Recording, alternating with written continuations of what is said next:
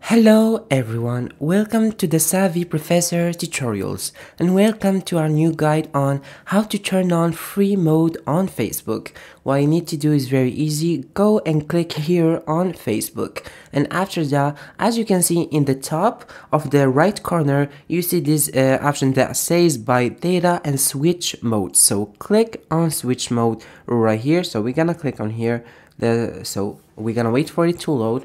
After that, what I need to do, so you can click here on the setting again, click on switch the modes, and then here is this option that says use data to see photo and video. So you switch to data mode and you use your data to browse Facebook and see photos. So what you need to do, click on this option here. If you want to switch the mode again, you're gonna click again on switch the mode, and now we are in the basic mode right here. So we can see the data as you can see right here. Now if you want to see the data and the photos, what you need to do is to click again on switch modes, and like this you'll be able to use data.